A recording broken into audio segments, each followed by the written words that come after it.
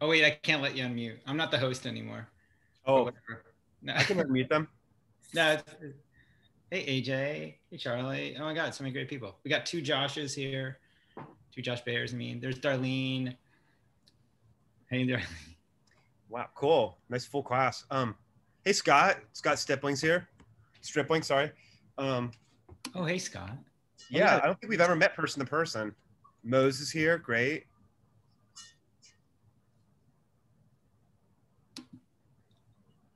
People can say hi in chat. Nice. Is that your cat?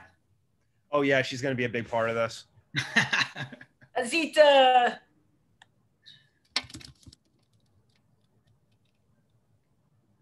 Yeah, I let my dogs out right before this started. So like as soon as I start talking, they'll definitely start barking and want to go out again. Yeah, I've got my. Well, I use her cat stand as a tripod sometimes. It's just the right length, and so she's on it right now, guarding her thing. But I'm gonna like pick that up later and use it as a tripod. Come on, come up here.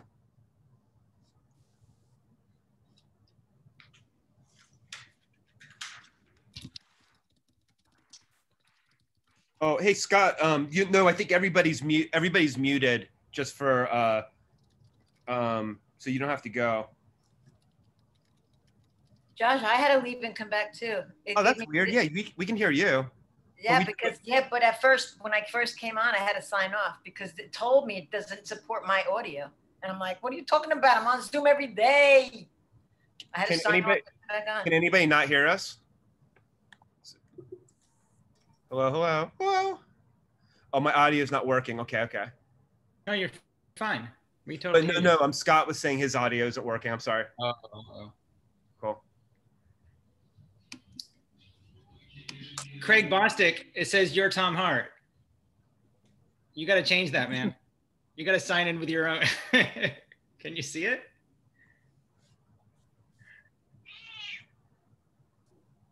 Okay, Goofy. Okay, Goofy. There's Beth. There's Maya. Can't tell if Michael Ashner's really here or not. He's supposed to. Do you know if we have do we have kids in the class, Tom? I'm trying to wonder how PG we should keep it. I don't know that. People can post in the chat if there is a kid. I don't. Sure, yeah. I mean, I think we tried to keep it PG, but I think some Aubrey Beardsley stuff sneak way in. Definitely some PG stuff that is not going to be a problem. I can go past it real quick if anybody. Is Martha here? Oh my! I was teaching today, and I was telling a student about Renee French's grip bath. And they're like, oh, I know Renee French. And then I showed her grip bath and she was like, what the bath? She was like, this is really different. And it's strange because it's like Renee French is, they talk about the frog like slowly being like dipped into the boiling water and the temperature slowly rising. Like right. I've seen Renee French's work change over like the course of 31 years. And it's shocking when you go back and look at grip bath and you see how different it is. Yeah, I agree. So Dave Hot Springs here. Hi, Dave. How you doing? I think the one we clicked on, there was like a father and his son was in a bunny suit, and they were like, "We're gonna go have sex in the living room."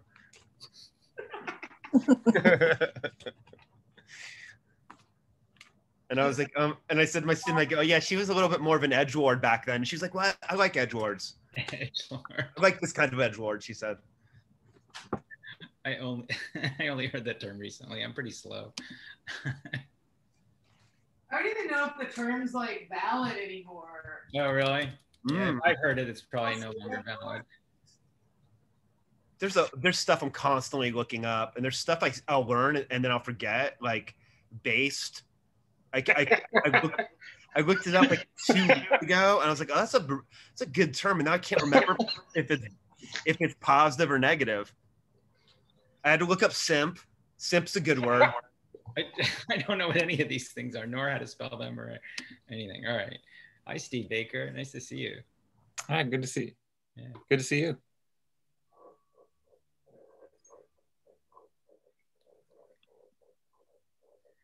Dude. You guys, it's really funny because I got to monitor the number of participants because if it gets closer to 100, I got to go in and up our Zoom account really fast because No we're at kidding. Huh? Oh, Yeah. no kidding. Wow. Yeah. What kind of Zoom account do you have? Well, it's Pro. Yeah, but Zoom's really weird. It's like you can like change to a different plan, or you can just buy for even more money a bunch, like the ability to have more participants, which it might come to. But if it goes past 90, I'll do it. But right now we're at 60. Yeah. So I'm gonna be constantly like looking down, up, and down, up. I told Tom to tell me it was just going to be 6 people, so there'd be like no. Oh yeah, I wasn't supposed to say that. No, all these people are just illusions. They're fake news, right? I know I am. It is 8:04. Should we start? Should we like? Yeah. Introduce us. Let's get to it. Okay, sorry, I'll get to it. Okay, and yeah, I'll just be watching. I didn't mean it like that. I said let's get to it. let's play ball. Just punk. They're nice people. There's no rules. All right. Hi, everybody. Thank you for being here. It's really great. I'm really honored that Hyena and Josh asked me to do this. If you don't know where you are, well, you're probably in a chair in your house or something, but virtually you're at the Sequential Artist Workshop, which has lots of courses and online community and big programs and little snippets and things for people doing comics. And I hope you'll explore a little more. I'll post some links in the chat or something. And Hyena and Josh also were thinking about doing this, extending what they do today in the future. So if they do that, it'd be through that. It'd be through SAW. So we definitely want to know if you guys are interested in doing more. I don't have much to say except thanks. I'll post some links in the chat window. That'll be kind of annoying, but I adore both these people. I haven't seen you guys. I think SPX, whenever they had one, was the last time I saw you. So a year and a half ago. Yeah, right. Year and a half? Yeah, and it's still up in the air about whether or not there'll be one this year. It's like really close to the wire, right? So I hope I get to stand next to you guys at a table in September. Yeah. So next year in Bethesda, as they say. Next year. That's what we were saying at Passover for sure. All right, cool. I'm just gonna hand it over to you. You guys do whatever you want. I'm gonna be scribbling along with everybody else and also monitoring the door. We got 74 people, so that's super good. But if it goes higher, I'm gonna be like panicking and getting out my credit card stuff. It's really wonderful to have everybody, people who are here from Hyena's Instagram and people who are here from Josh's Instagram and maybe even Josh's teaching and stuff, and people who are here from the SAW stuff that has been going on the past couple of years. And I'm just really glad to be able to mix it up like this. And I really appreciate everybody being here, especially Hyena and Josh. Thank you. Okay, that's the official now. That's the official handoff. Okay, go. Okay, great. Hey, I'm going to start. Hey, everybody, welcome. I'm Josh. This is Becky. Actually, Becky, Hyena, or do you care? I prefer Hyena. Hyena is my professional name, but the fact that Becky is my real name is not a secret, a dark secret. A dark. So I usually try to, when I lecture, I try to make it really interactive. And Tom, thank you again so much for having us do this. I'll tell you all later about how I owe my whole teaching career to Tom. So I'm going to start by sharing my screen, and I'm going to ask you to do you can take some notes at the beginning of the course. And this is something that I came up with that should appeal to people, whether they've done hundreds of pages of comics or whether they've never done one before. Often a comic can be almost like think about Harvey Picard just coming straight out, introducing himself and saying, this is a comic about me. You can write a comic as an essay. You can write a comic as like a little play with characters in it. And the theme of this little short comic should be how I am punk, or why am I punk? Why I am punk. So it can be a statement. It can be an anecdote. So I'll go ahead and read it. Hi, everyone. For tonight, we'd like everyone to ask themselves the question, the musical question, why am I punk? Can also be rephrased as how am I punk? Am I punk? Or I'm punk because. This question can mean a lot of different things to people. It can mean a transformation and change. Ian MacKaye once said that as a teenager viewing the world through the eyes of a skateboarder, that was his earliest brush with experiencing the transformation of the everyday world. The features of society were repurposed. A loading ramp or a parking lot was now an obstacle course for kids. This license to be creative and to repurpose the everyday was a beacon that guided him as he forged the youth movement and helped contribute to a musical genre. For another group, it might mean a commitment to political ideals. And for another, it's simply a cultural and musical aesthetic. For other people, the very language I used above might be too boring to be appropriately punk. For some, punk is a rejection of institutional language. So everyone in this meeting has some passing relationship to punk at least. As a writing a drawing prompt, I want you to ask yourself, how am I punk? And do a short narrative or an essay about this notion using some of the tips we'll give you in class. Maybe the way you are punk is the way you cook. Maybe it's the way you use your climbing gym or the way you decide to relate to people around you. Maybe it's tied into your greatest achievement. Like I went back to school at age 40 because it's punk, man. Or the way you are motivated to practice activism. Maybe it simply means you always wanted to be Gary Panther. The comic can be funny, it can be tragic, or simply straightforward and blunt. It can run off on a tangent no one but you would expect. It's a prompt, so what you do with it is up to you. You may not finish it now, but you may later. And when you do, please post the work on Instagram.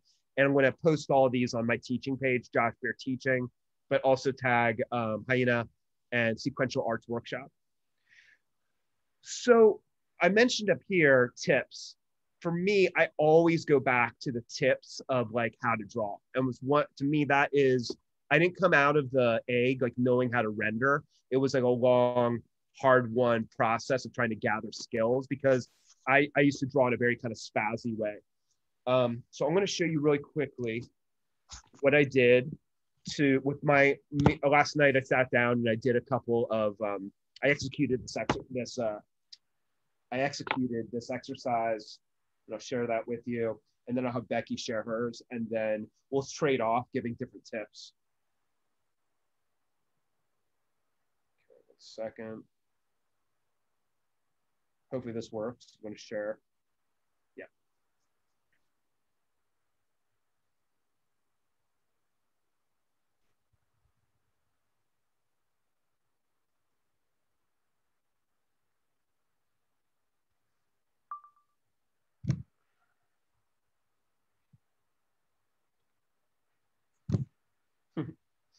So this was my first pass at the assignment.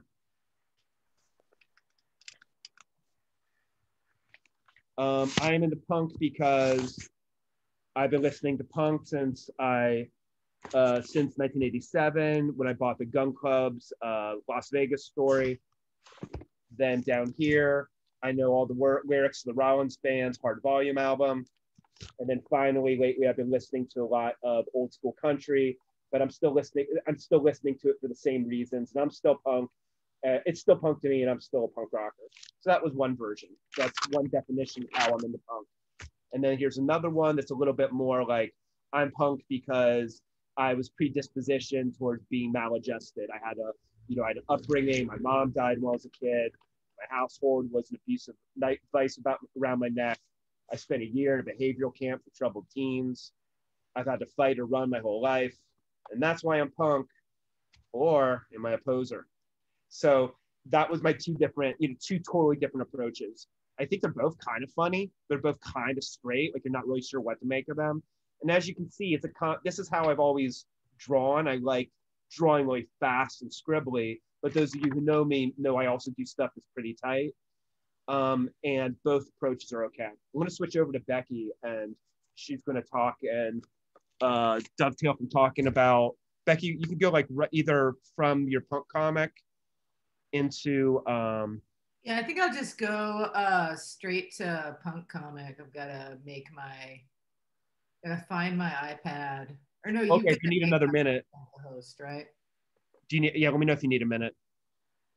No, I've got everything set up. I just need, I think I need you to make my other screen to make it screen the host so I can screen share with it. Oh no, I Or didn't. you can. Yeah, we didn't You have to should do be able. that, remember? Oh, shoot. Okay. Yeah. Sorry. Josh is a I'm the lot. old man. There we go. Josh is a lot more fluent in Zoom than me. Mhm. So I apologize in advance to everybody. They'll probably take me a couple more seconds to do these transitions. So there we go. No apologies. That's good. All right, there we go. That's the ticket. So this is Josh's looks a lot better than mine, but I thought when I was doing this for kind of a screen test today that it would be cool to have something that was more in progress to show, which is why I said this is a test. And so this is starting off with pencils. This is my comic. I always felt I didn't belong in the world. Punk made me more empowered in my outsider status and gave me a code of ethics, made me realize nothing could stop me from finding a way to make my own world. I actually did a long comic about this last year, so this is just paraphrasing, which I did for the upcoming bird, not to plug like, hey, go buy this book, but the Birdcage Bottoms at Punk anthology. It did This Is Why I'm Punk kind of 24-page thing.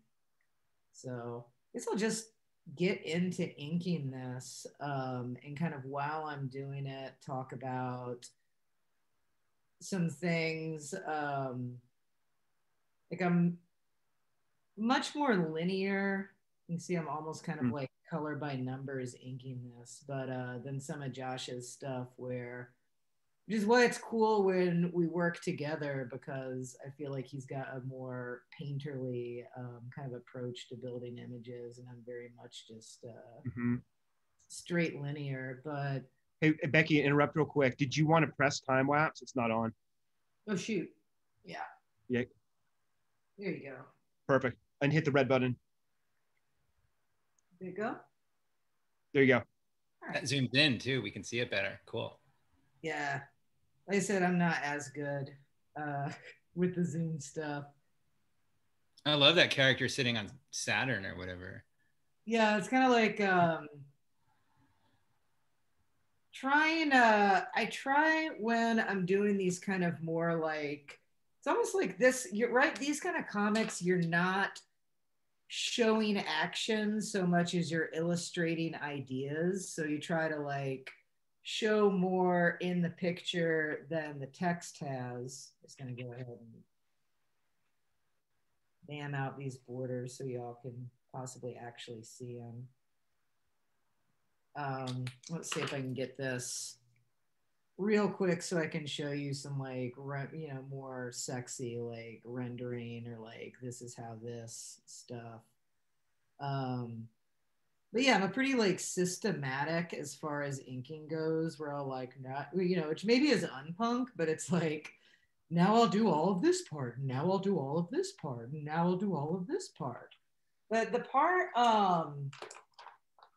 that I think like where punk really comes into informing how I make these comics and make these images is it's kind of like I don't let myself be precious or perfectionist about it. Like this is obviously not the best comic I've ever made, but like whatever, we're rolling with it. And I also don't go back a lot of times and like try to make things better after I've done them. It's like I look at it kind of like a musical performance, or if you're like more of a jock, I'm a closet jock. That's a secret of mine. Is you get like one shot, and as long as you don't leave anything on the field, like the jocks say, as long as you go out there and you do something and you do it as best as you can do it, there's nothing to be ashamed of, and there's nothing to like. So I know some people that are like super embarrassed of like their old works. It doesn't like look very good, and I'm like, whatever. the best I could do at the time. And, you know, I tried my hardest, so there's nothing to be ashamed of. And I'll just do better the next time. But see here, this is kind of like more of a the style that I'm doing currently, which is more heavily like just black and white with not very much rendering going on. And I'll do this one a different way just to kind of give a again, trying to do it a little bit faster. Hyena, what did it mean? Because I'm not a jock. When you said don't leave anything on the field. Exactly. Yeah. It means, you know, like you go out and you try, like you don't leave any effort, you know, you don't like, you leave your heart up there. Action you take, everything you know, you go hard and you go as hard as you can to where, you know, like you're coming off of the field, or, you know, like after you play a show or after you do anything in your life, like when you walk away from it, you've given it every single thing that you could possibly give it, to the point of being like spent, to the point of, you know, you have no more effort. So for me, it's just like, if something's worth doing, it's worth doing right, which is something my grandmother used to say a lot.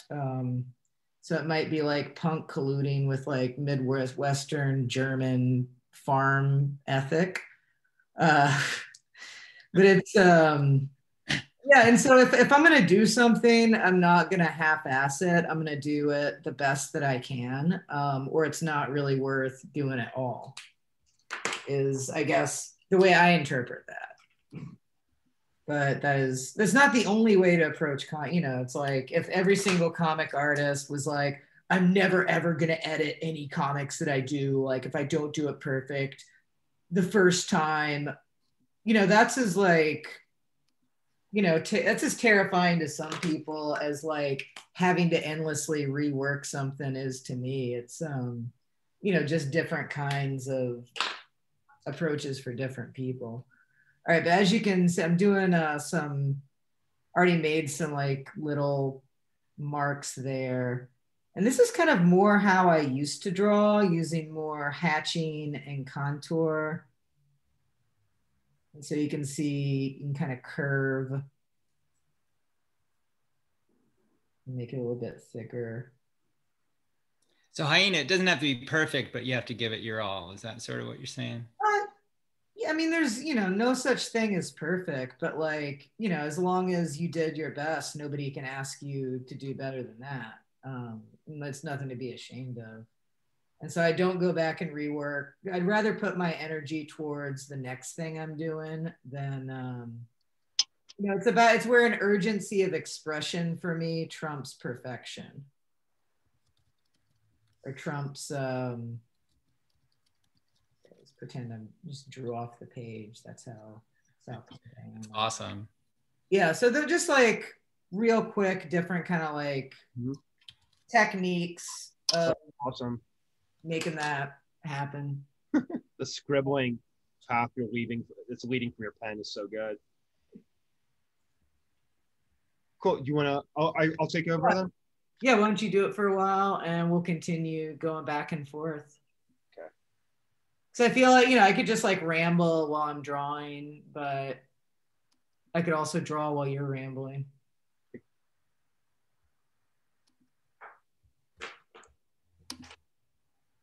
So for people who are trying to kind of break the ice and get themselves to do comics, who it's more of an ambition, that's something they've really started to do regularly, I want to give you a couple of tips that help me. I feel like I often have to kickstart myself into doing work. It's one of the things I like about teaching, is that it gets me really excited about whatever I'm showing other people. So, and sometimes it's like, I'll do something that's a lot simpler. It's so like, I get so in my head that sometimes a simple prompt that I'm forcing somebody else to do will get me interested in that prompt. Okay, 1 second. All right, so while Becky was talking, I did, and by the way, let me know if my voice gets really watery. Sometimes there'll be an issue when I'm pushing around my laptop and using my other device that my thing will get all, my voice will sound like it's underwater. So I was inspired by what Becky did, and I started thinking of a third comic I could do. And I did a little image myself on a planet, just like she did. Now, one good way to start a comic, if you, like a lot of us get very hung up on, you know, the fact that you have to rule in the borders, you can simply take a sheet of paper like this and fold it 4 times and then unfold it. Because like I said, it's important sometimes to trick yourself into working. And there's something, what a good comic page, like Jack Kirby, who would do very symmetrical grids, you could argue that even before you start drawing, there's something beautiful about 4 even frames. And you have this without having to get hung up on using a ruler. I have a guide I can follow by doing this. Another thing you could do is draw 2 squares like this, and then that suggests the other. So if in the first frame, this guy is pondering, how am I punk? The second frame, I don't have, they call this a floating vignette, I think, where they don't have a border. It's definitely suggested that this is where the edge of the frame would be, but I've only had to draw 2 frames, but I've really created 4, and it makes it a lot easier. So I have, like I've said before, I have a lot of different types of lines that I do. I did this image while I was looking at Ken Landgraf's work, where I noticed that Landgraf gets away with doing big, heavy blacks in the middle of the form. And that really doesn't really make sense at first glance. And most of us are taught like the shadows are going to be over on the right or the left. And then you see a lot of cartoonists will find an excuse to do a big, heavy black right in the middle of the form. With Landgraf, I feel like he understands that the muscles kind of weave around the body. So they don't just go straight down, they come at angles, they braid a little bit. And that's kind of all he has to know, is that on the forearm, I have a big muscle that actually attaches here on where the radial bone is. And it's going to twist all the way around here and go terminate up by my elbow. Sometimes it pops out a little bit. Another muscle that's very similar is on the inner thigh. You have a kind of a wedge here. There's the groin. And if this person is slightly at the left, I'll have a line here and here on the inside. That's another great place that gives you an excuse to have, well, it's a muscle, so there might be a little shadow that gets caught up in its various pieces. So it's probably more obvious to do a shadow at the knee. And most of us are aware that you can do a curve on the side of the calf. Well, that gives me another excuse to do a big, heavy black here in the middle of the form. Another one up here where the shoulder is. And then again, the bicep is a lot like the calf muscle. Even if you're not a master of anatomy, you probably have, there's a good chance you've experimented with doing just a nice little curve like this. But these are the ones that are more kind of knit into the fabric of how the body works. And, you know, then you can use curves on the shirt. I read once in the Kirby Collector, those of you who know Jack Kirby's work, they broke down, here on this image as well, I did big heavy blacks in the middle of the leg. Now this one doesn't even make sense, but I don't care. I know that I'll figure out a rationale for having put it there later. But more importantly, it gave me a chance to, on this image, which is mostly, you know, so like delicate outlines, I've let myself go in and do these big curves, these big kind of teardrop shapes. What I usually do is I feather them after the fact. So don't be afraid to do this, or it looks like a comma. I'm going to leave that one. I like it. But I usually have a little bit of feathering on it as well. Now I'm a real spaz because, like I said, this is the way I normally draw. It's very different. So I like to draw very carefully, and I like to just kind of attack the page. But then the problem with attacking the page is only you go so far with it, and then you can't keep on building. So when I look at my old sketchbooks from 20 years ago, it's just, they're not fun to look at because I would only do like a burst of energy and get some marks down, and I wouldn't be able to build. Now, when I look at my sketchbooks, I see a lot of illusions of depth. And I used to say, oh, I don't care about, I used to kind of justify that I didn't care about those things, but I really, really was fascinated with how even abstract expressionists, you can see their sketchbooks and see that they would really be invested in creating those illusions of depth. And Pollock even had sketchbooks full of, you know, in the past where he was trying to really master form. So back to Kirby. Jack Kirby, for those of you who know his work, he would do an arm, and I read once in the Kirby Collector that if you think about the way he did his arms, he would tend to do a big gouge like this of black on one side, and then another one, and then a smaller one,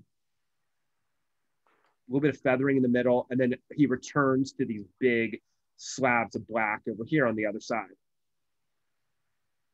And this writer, I don't know if anybody's familiar with this article, but they were arguing that what this really does is it's more like a minimalist version of what quote unquote real shading is.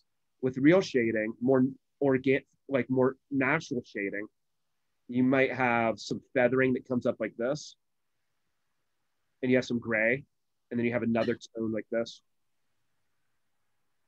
and then it peters off. And this is something you might see in a more naturalistic looking painting. Here, I'll do a hand really quickly here. So you usually have a dark tone and then a gray tone. If I was to break down what I just drew here, you can identify a mid-gray here and a very dark black here. So what they were saying is that Kirby would do a blob, and your brain kind of connects this little piece that's breaking off of this, just like your brain understands that we do a slow bit of feathering. I'm slowly guiding your eye from understanding that we're deep in the recesses of the shadow, and then we're going off and it's getting lighter and lighter and lighter until we come to the light. So this much quicker does that. And then a little line here continues to take your eye around the form. So it's a little bit like a carousel. You go all the way around the form with your eyes taking a little stop on each little fragment. And this starts to look really 3D. So that's a long-winded way of saying there's excuses you can find for putting weird blobby black shadows over a form. So I want to keep drawing, but let me, we put together this presentation. I'm going to show you a few different examples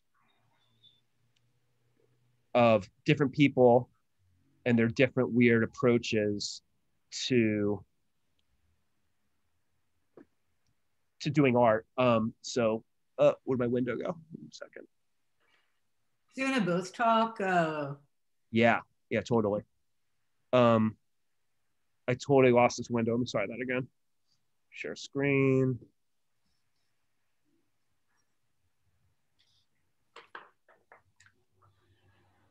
All right, one more time.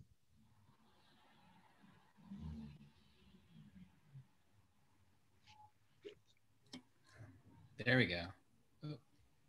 Maybe. Yeah. Did you add more stuff too? I did. Awesome. This is the first thing I wanted to show you all. So this is Frida Kahlo from her sketchbook. And this image was a real revelation to me when I saw it, because I had gone to art school when I was 18 and I dropped out, and all the basic first year stuff stuck with me. And most of us have that experience where you go into a class and you're taught to do a cylinder, like a candle or a bowl or something, and the teacher will set up a light source coming from over here. So you start to get it into your head that, okay, I get it. If I do shadow, then I have to have a light side and a shadowed side.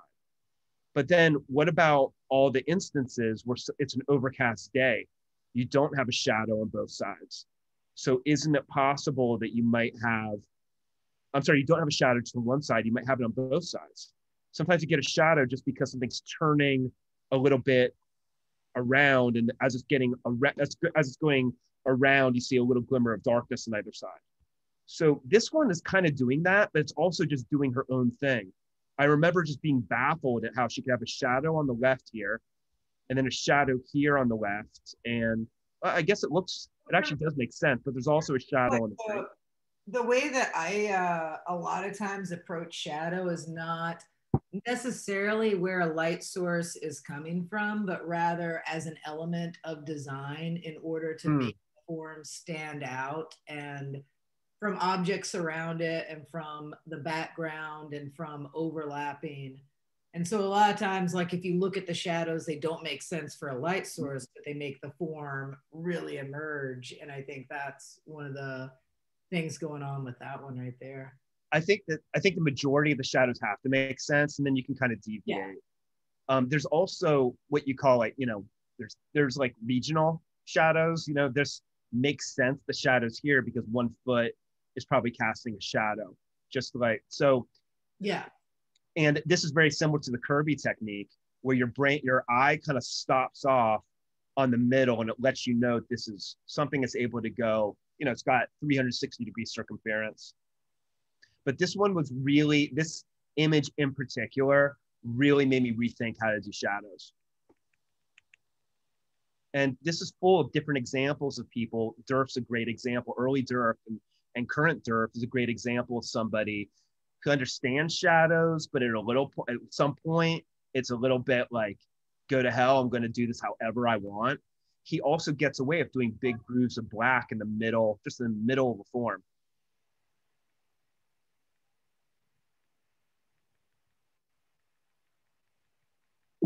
Yep.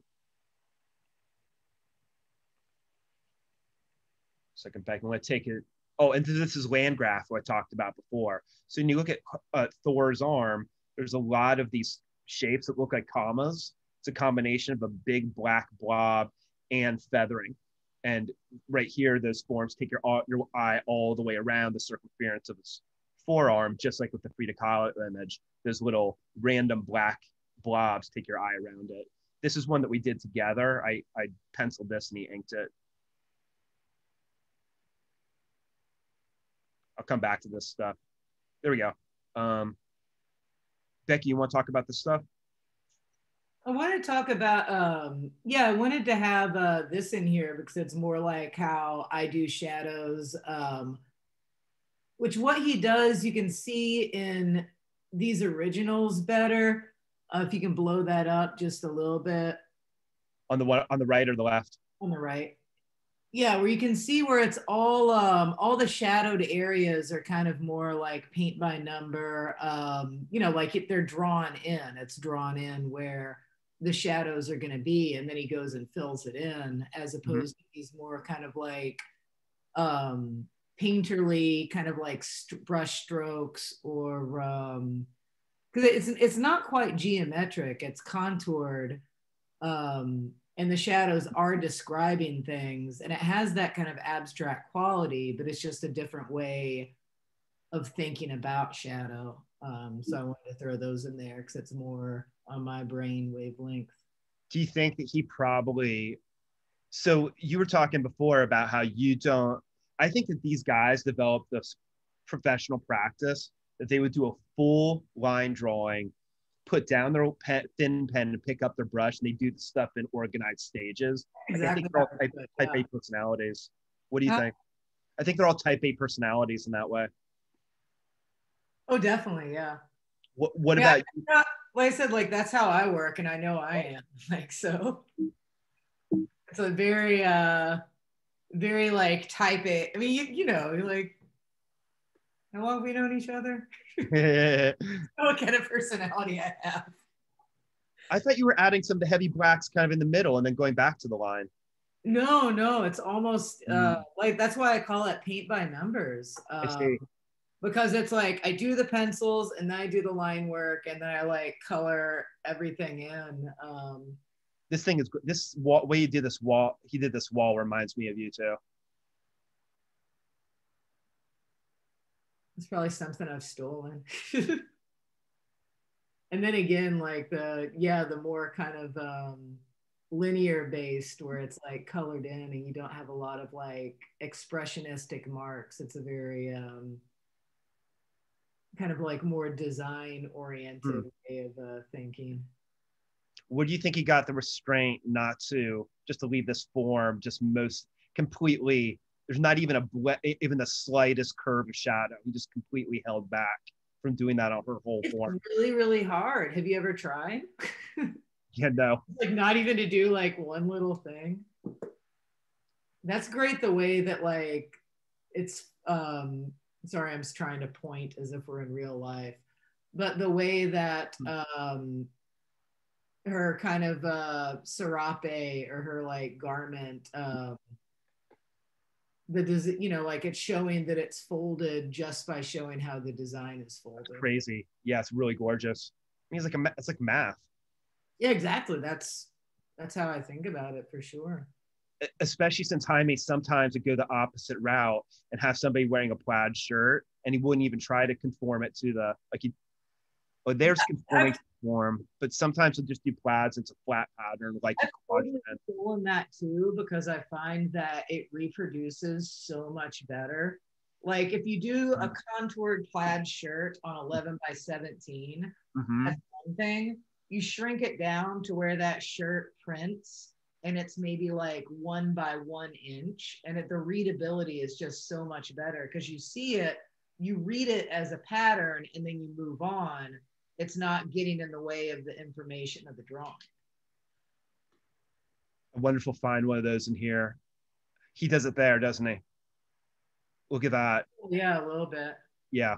But he definitely does it on, especially later, he does it on Ray's shirts a lot. Right there in that bottom left-hand corner, I think that guy's jacket is done that For way. sure. For sure. This striped shirt too. Yeah. A little bit. Yeah, I've still like they're also time-saving techniques, to be quite honest about it. 'Cause it's like one thing when you're doing like a drawing and you want everything to look as best as you can draw it. And it's another thing when you're like, I have to do 50 pages of this character wearing a plaid shirt. I'm not drawing the contours of the plaid every single time. I say as a person who has done that and learned lessons. More Gilbert. This guy's hair. I read this a long time ago, but I really, again, there's a real restraint in him sticking to this design for the hair. Just like it's always 1, 2, or 3 really symmetrical areas of tone on it. It's also interesting to see how over Gilbert's career, he went from doing a pretty thick line back to a medium line, and then sometimes to a really thin line like he does here. And sometimes both on the same page. There's another plaid in the background. So that figure, this is, the whole thing is a giant Jaime. Yeah, I thought this was Gilbert, but there's that plaid. No, I see. Okay, it's both. That's what I thought. Beto did the foreground and Jaime did the background. I love this comic. This is one of my favorite Gilbert comics.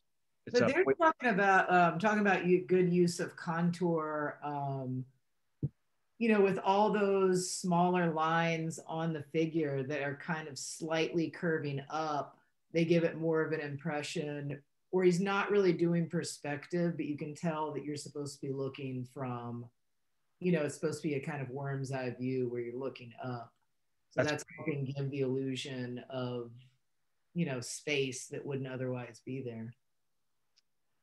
I was listening to a Jim Shooter interview this week, if you people know who he is, and he was complaining about Sal Buscema, saying, he'd do that worm's eye view so he wouldn't have to, it's a cheat, so he wouldn't have to deal with perspective.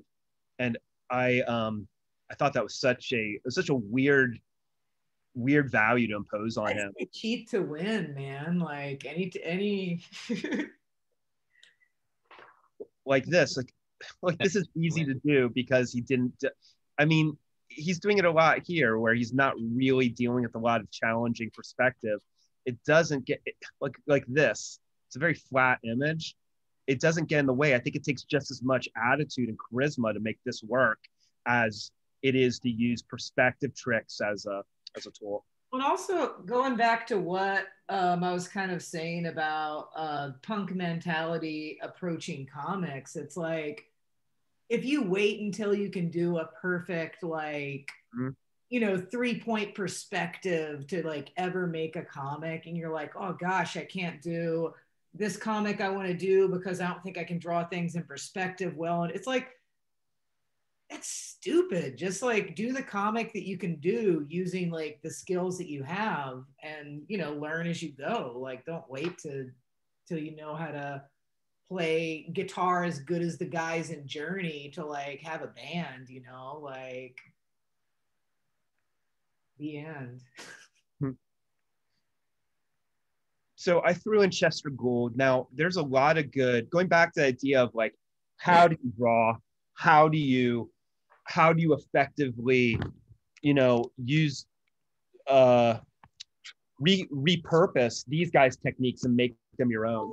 So I've been looking at a lot of Chester Gould this semester, and he's one of my favorite people to share with students, because, and I'm going to show you what he does in all of these frames. So at this point, Chester also, I mean, this guy could really render. You can see it here. When he has a chance to do repeated lines, he'll do them. But partially because of what Hyena was saying before about how things change and they get shrunk down, he's very conscious about the shrinking comics page, and he wouldn't do a lot of feathering. He said in an interview once, it would, his beautiful lines would look like tiny little specks. Well, especially on newsprint. Yeah. So what he does, what you can see how the urge to render is underneath the surface. So when he, like, you can see there's kind of a joy and these little twisting lines that show this beatnik kid's greasy hair. But this is the real thing that I think is effective. So this is a trick that he did where he would add this shape that's always in the corners. It's often shaped kind of like this, like a weird, like a pot of soup. So really it's like two rectangles.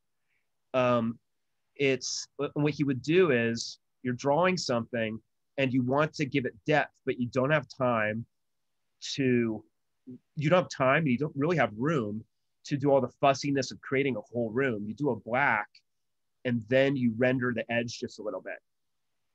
And I found that I used to really search for, I used to really do a lot of repeated lines, try to do a lot of beautiful gradients. And lately I've been instead just doing a solid black, fill it in, make it airtight, have it go from corner to corner. And then at the edge, you just add a tiny bit of cross hatching. And when you add the cross hatching, you kind of experience it. You don't see this as an object. You understand it's a tone. And that's what he does up here. And it's a real lifesaver for me when I'm doing comics. So, sec, there we go.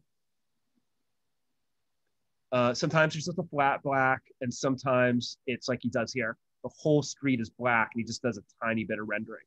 And it really does make you understand how if you ran your finger across the surface, you get more of a sense of what the concrete would feel like.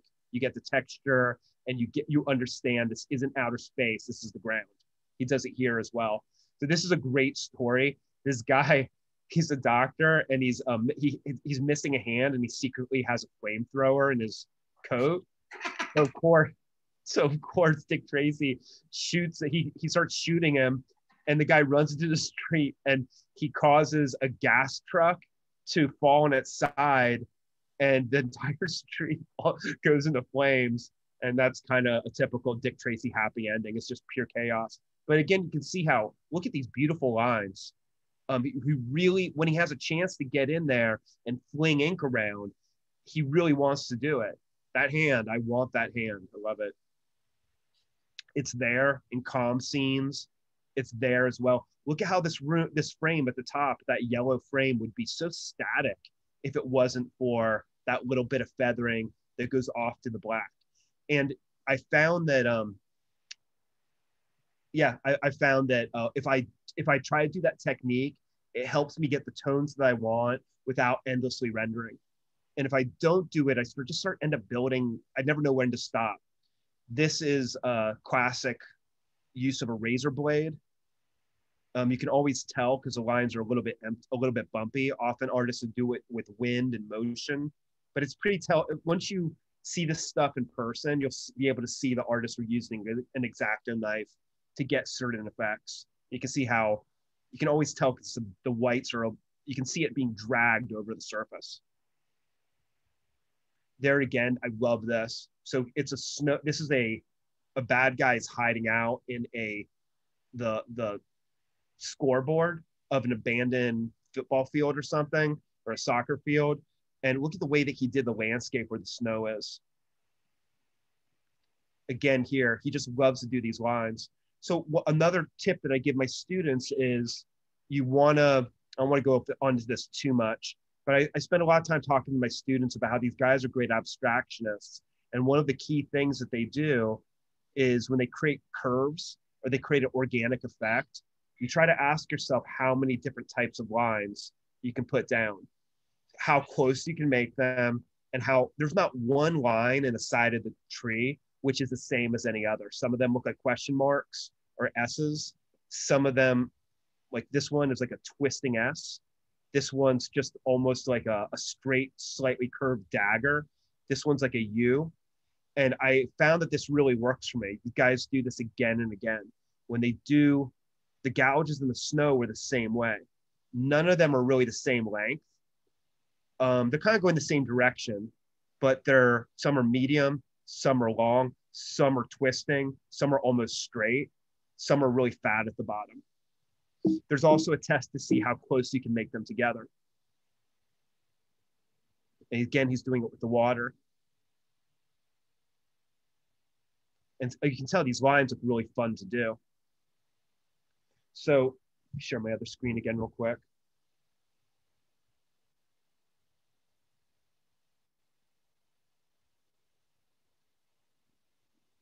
I love how your pan is still there, your pot. Yeah, I'll get rid of it in a sec. Right.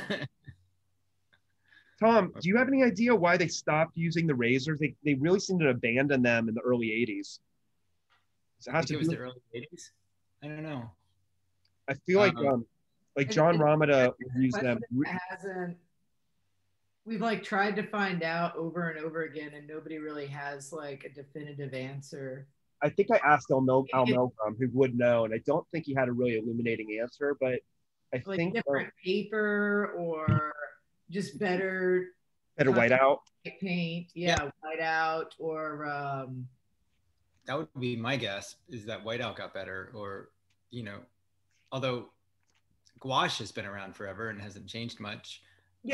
Still perfectly. I don't know. I just thought people, I don't know, I just thought it fell out of favor or something. I used to, because I have a printmate, talking about type A personalities, I have a printmaking background, and from editioning prints, I had it in my head that like I couldn't use whiteout on a comic page. Like I could, which now I'd like use it every time. It's like, oh, I messed this up, whatever. But like I had this block in my brain, so I'd take a tiny razor every time I made a mistake and like scratch the surface of the paper until the ink was gone, and then redraw it. Oh, cool. Because like in printmaking, if you're doing like archival editioned prints, like you're printing it for an artist or something, like every single one has to, you can't like, you get an ink smudge, you can't like erase it. So you just have to like take the razor and like get it out and burnish the page down. And so yeah, and then I somehow got over that, was like, oh wait, I can just use whiteout like a normal person. The end.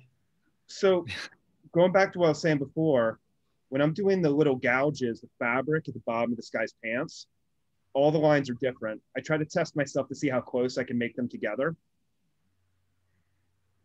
And this one is like this. This one is like twice as long. One of them might look like this. One of them might look like this. So it works with folds, it works with shadows, it works with textures. You saw before, it worked with that tree.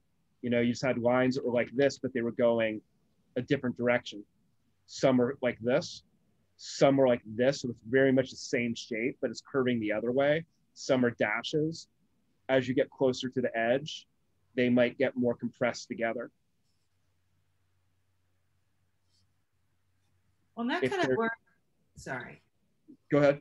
I was going to say that kind of with whatever rendering technique that you're making, like if you make them get denser towards the edge of the object and then kind of feather out and making, you know, becoming lighter, you know, that works with hatching, that works with stippling, that works with Totally. pretty much anything you're doing. So yeah, even here I'm thinking about a gradient. I'm thinking from big to small. So they're getting more compressed.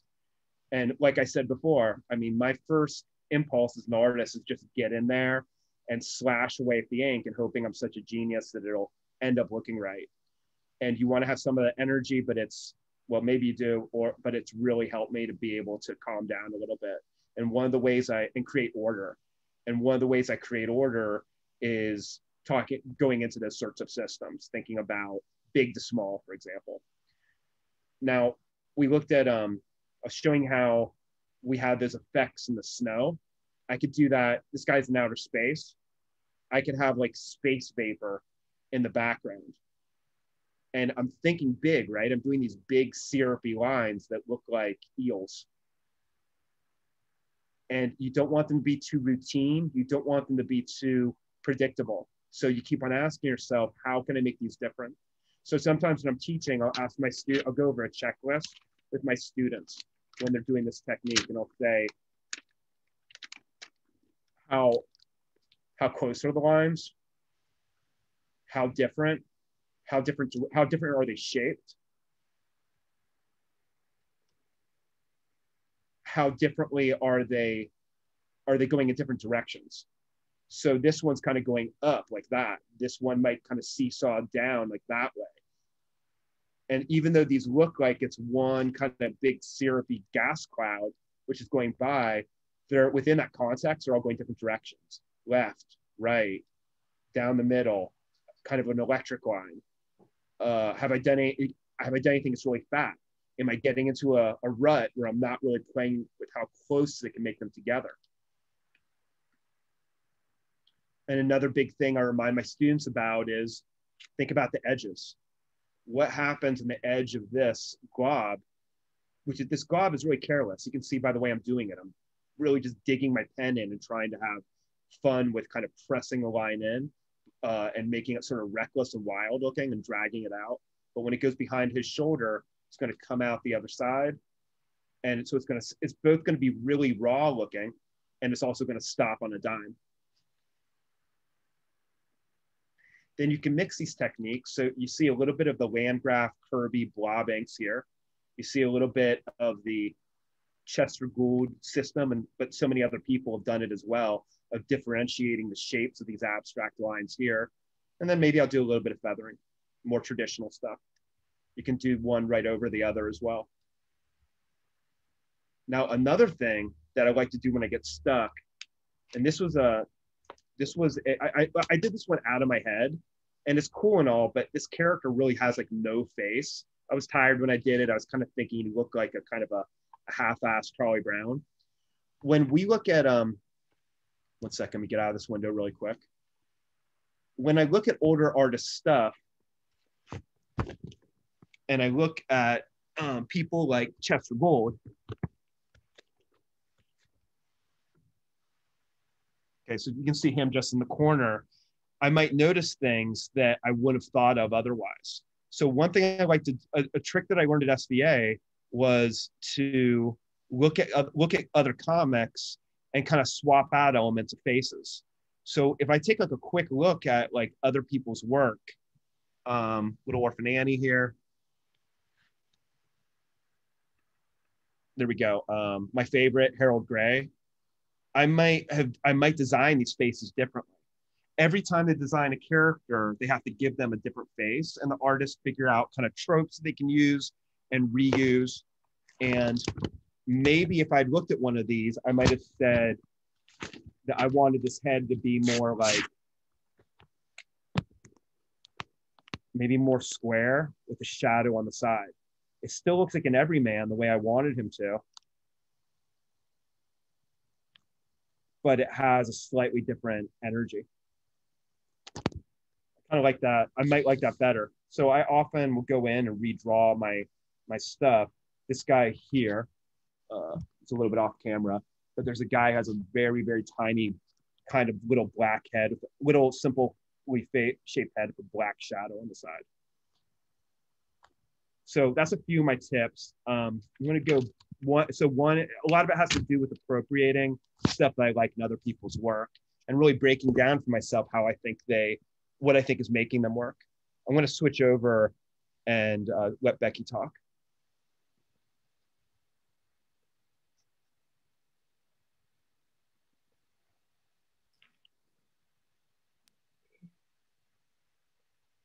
I'm gonna go to. We were here. We want to look at. We had two new punk. Here we go.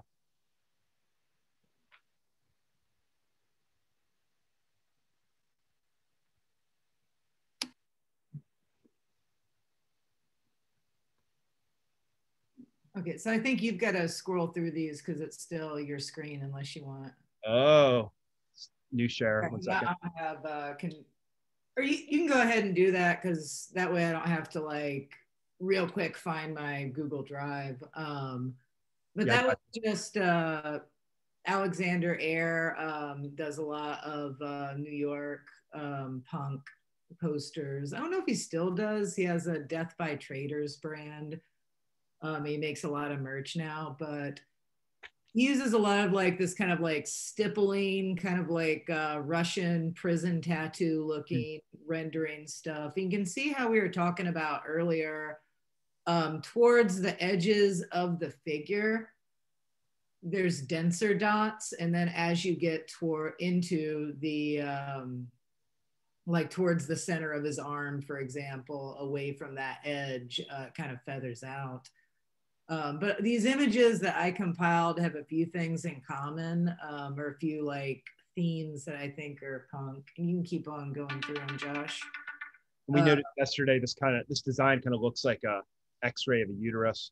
But I think like kind of like aggression, or at least like aggressive confrontational imagery is something that kind of like is a theme. Very graphic kind of images, not graphic necessarily as in explicit, but taken from, you know, things that are like means of communication, things that are like supposed to be on flyers or on t-shirts or like make you interested in this thing or easily communicate an idea like Nazis are bad, blah, blah, blah. Subversive appropriation. You can keep going through them. Well, I want to say really quick too. This is another example. I love these little veins here that are coming out, and I'm still working on my other image. I could take these veins and put them onto that characters on the little planet. It's another way I could do folds. I mean, these are so simply done, and they're really beautiful and organized. And so all of these techniques can go well together. You might have a big gouge here and here, and let me make this a little bit thinner. Do some of these things that look a little bit like veins and a little bit like tributaries in a body of water and put them in a new context. And I've quickly kind of mapped out a new form. Yeah, like any of this, talking about appropriation, anything you can kind of like grab and be like, oh, like those characters there, like I think he stopped using those because they were kind of appropriation, but you know, just grabbing like, oh, this looks cool, this looks cool, this looks cool. I'm gonna throw all this together. You can keep going through them. Sorry. Don't say sorry. I feel like you're doing, you're like the slide projector. Is another kind of like Pettibone-esque artist. He's a tattoo artist, Matt Curley. But you see a very like different kind of freer, more sinewy, paintery lines and brush strokes and kind of that almost splashy looking stuff coming out of the cup. I love her jaw. Yeah, it's like that's kind of like that illusion of, it's kind of like old tattoo style, but like this illusion of like perspective once again, where it's like not really in perspective, but you know you're supposed to be looking up because of that, the way that line curves. Yeah, I'm stealing that jaw. I think this was an album cover for a metal band, but some pretty brutal stuff. You know, next slide. the same guy. That's way more Pettibone looking, especially with the accompanying text. But it's a different way of drawing. You can go ahead. That's talking about appropriation. This is Jonathan Burney. McBurney. Mick Burney, you're right. His King of Nails is this kind of like name that he publishes and exhibits and is on Instagram. But like Pettibone, also these are like things that he's like drawing and sketch, you know, like life sketches and things from magazine, and it's all kind of like collaged, but collaged by hand, if that makes sense. Like the drawings are, I think Landgraf does that sometimes too, where he's like collaging different elements that, you know, scales different, context is different, and creating new things from it. I think like some of his Batman stuff is next if you want to keep going through them. Oh, we never found Batman's Lost in the Woods, did we? No, I have it, but I didn't scan it. I didn't add it. I should. I it, but I was lazy. Yeah. But yeah, same guy, but a completely different drawing style. This is like a lot looser, a lot. And I love this. This is like just something so emotive about it. And talking about kind of subversive appropriation and punk, it's like, you know, these are two heroic characters and like a pretty heroic, you know, they're not even muscular. They're just kind of like the, you know, they look like old men at the bar, like the dive bar that you'd like not want to sit by. I also like that there's a really, like, look at how Batman is just a mass of these wild scribbles. Yeah. But it goes hand in hand with him being really careful. So it's like, yeah, do the wild scribbles, let them dwindle off from heavy to light, almost kind of randomly, but they're also very carefully contained by this thin line. So it's a combination of letting yourself be messy and also having places where you're very careful. Janelle Hessig. So if you're not of age, don't read the comic. Just look at how she's showing different surfaces, different like you Good can. Save. Huh? Good save, Becky. It's like I tell my niece and nephew, if you see anything that you're not supposed to see, just don't look at it. Just don't see it. House, like looking through books. But yeah, all these surfaces are rendered in very different ways. Like it's all pretty much the same line width. Like you can see the wood grain versus the hatching on the hoodie versus the countertop versus, you know, all these surfaces. You can tell that they're different surfaces because there's different patterns, even though they are used in a pretty flat way. They're not in perspective, they're not, but, you know, easily differentiating. So that's another way to kind of like, you know, show atmosphere, you know, to show an environment without, you know, doing, oh, I've got to do like perfect shadows, I've got to do perfect perspective.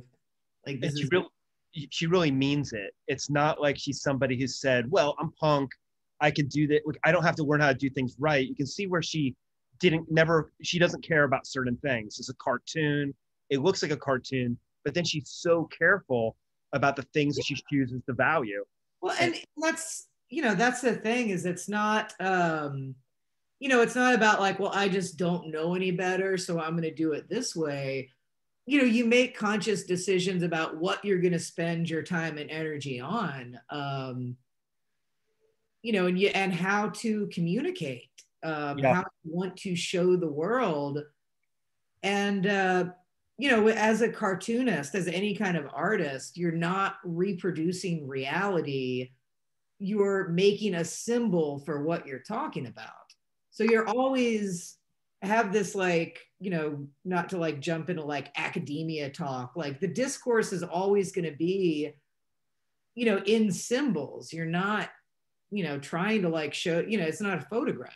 And so if you draw a coffee cup that looks like a coffee cup, you succeed. You can move on with your life, as far as I'm concerned. Like if people can tell it's a coffee cup. They can tell it's ass reamers, number 6. Number 5, I thought. Is this Uli Lust? Yeah, that's Uli Lust. And another good example of showing like flat blacks and kind of more controlled line work with these more expressionistic, you know, like the scribble things up top in those panels, the way that the shadows are done, the way that like people's hair are done. So it's like, again, that same kind of push and pull between like control and looseness that you can get. Can you zoom in, Josh? Mm-hmm. It might not have been. Yeah, it's kind of like Tom, do you know Uli? Leela knows her. I don't know her personally. What book is that? That's not a Last Day of Your Life. I'm not sure. I was grabbing stuff. I had technical difficulties getting slides up, so I think Whatever it is, looks like it's German. yeah, I think it's originally published in German, right? That's Otto Dix, I think. It's an etching, but again, in the brutality, still pretty punk, and it also like some of the same line and patterns that we were talking about in earlier slides and earlier parts, like the feathering, cross hatching, the stippling, the kind of like wildness, the way that those flowers that they're laying on are almost kind of like childishly drawn versus the attention to the folds and the uniforms and the medical staff that are like approaching this pile of like, you know, dead or decayed soldiers. It's so great. And almost, you know, the bits of stippling almost look like he just blew sand over the image, but still subtly kind of form a bit of a gradient. Looks like maybe they're just getting mixed in with the crosshatch areas. Maybe they're and it might be it might be bits of aqua tint dropped in there too, just a different way of like making texture on an etching plate.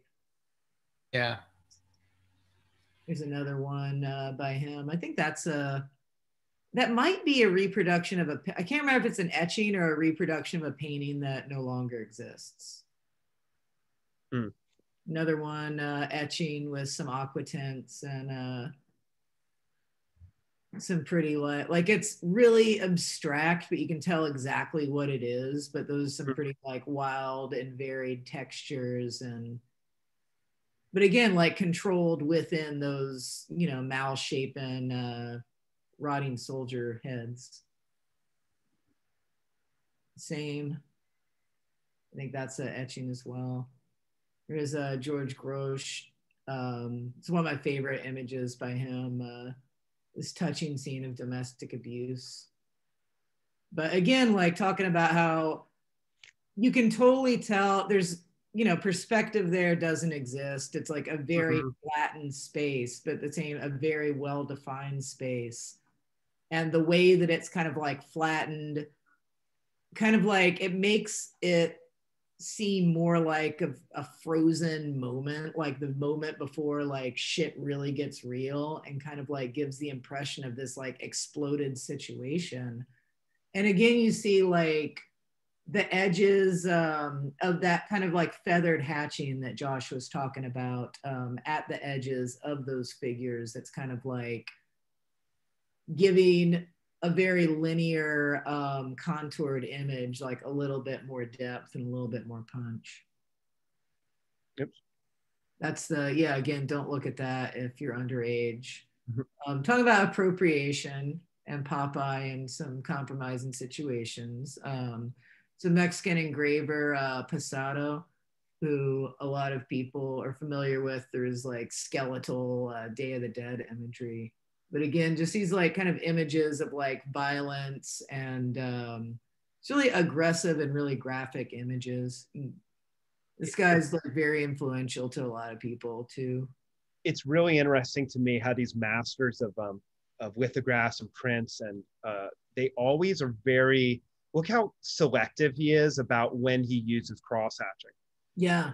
There's a ton of going back to talking about the restraint in some of those comics. But he has cross hatching that is right here on that guy's leg, and I saw it elsewhere. He kind of goes crazy up here in the crowd, but all the rest of this is just single hatch lines. These lines in her dress, so it's almost like Venetian blinds. Depending on how close he kind of draws them together, you can get a sense how the fold is kind of going in and kind of rising up. Yeah. So all of these lines, as much as it looks like this entire figure here is shaded, he actually did all of it with lines, mostly the lines going all the same direction. On the arm and on the leg, they're all going towards like 3 o'clock. And then he has a different direction in the background. That's all he needs.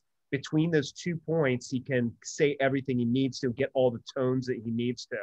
And it's also, you've got to think that these are inked and printed on newsprint. Mm. So like a lot of the way that these look have to do with like the technical process involved in like making and printing them. But it is like, you know, from the very earliest days of cartoons, like that's what it's about, is you got to be able to print this. Whether it's offset lithography, whether it's you know, like metal engraving, typography, like actual ink has to go on this and print it in the newspaper. So are these woodcuts or lino cuts, or what are these? I think these are metal engravings. Even this one? Mm-hmm. Huh. And so I think the ink would be, I think like, I'm not sure at this point like how they're printing, but it might be that the ink is going in the lines and then they're printing. I'd have to like, you know, rewind, go back 20 years to like my printmaking history and be like, how are newspapers printed at this point in time? But yeah, this is same. You can see kind of like where it's not printed very well, where like all of the ink didn't get on the paper for this. Oh, wow. Yeah, and there's another one. This is it's based on this guy's name. It's a 20th century Mexican printmaker. And this is, I think, a woodcut,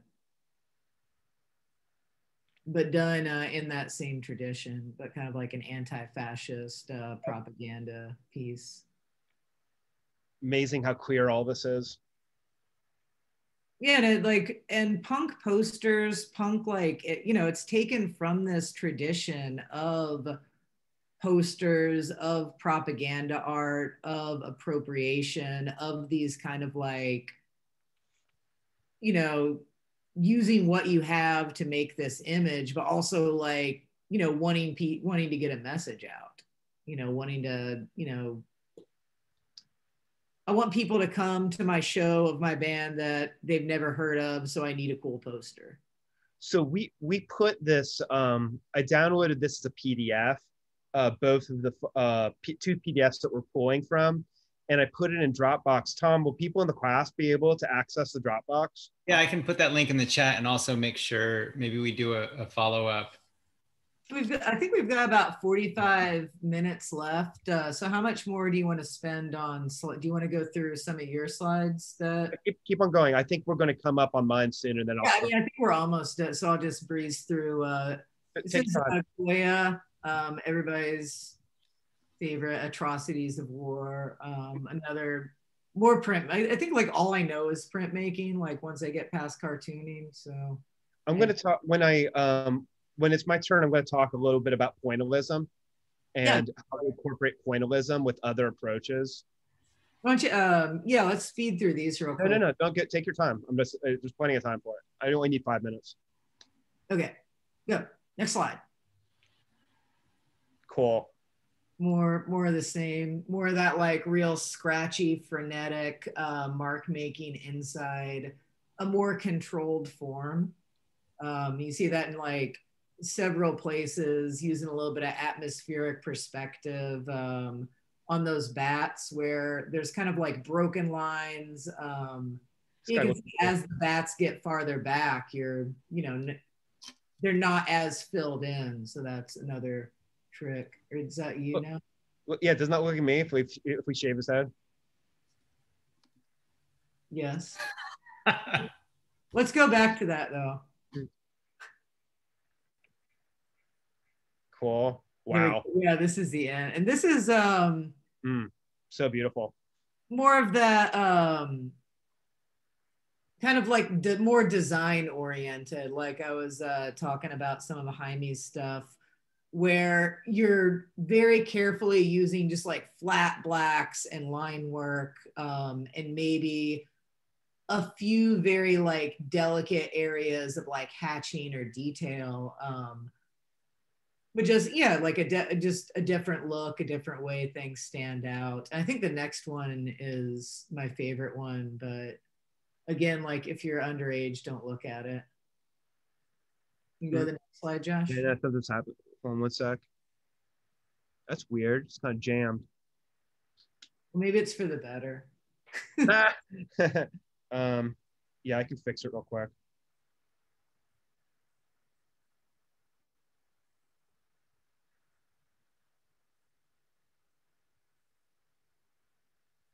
Yeah, more and more, I'll talk while you're doing it. More and more, this is the kind of stuff that I look at. Both for it cuts down the amount of time that I spend rendering a page. And I find that like a lot of the really delicate stuff that I used to do, it doesn't translate as well in print anyway when you've got like a 1x1 panel. So it's just a different way of like a different interest, whereas like maybe I used to cover, you know, do more like Janelle's stuff where like every surface is covered with some kind of mark. What are y'all seeing right now, by the way? Are you still seeing that same image? No, this is looks like one of the Kirby pages maybe. Okay, good. Okay, I'm just going to go over here and I'm going to show it on this device, but something went wrong with my other computer, which is fine. So yeah, we're here. Oh yeah, hey, look at that. That was actually the last one. Awesome. Maybe I took out the, there's one with like very large phalluses that I was into, but. That's weird, yeah. Or maybe they got kind of pushed towards the back. Yeah, there they are.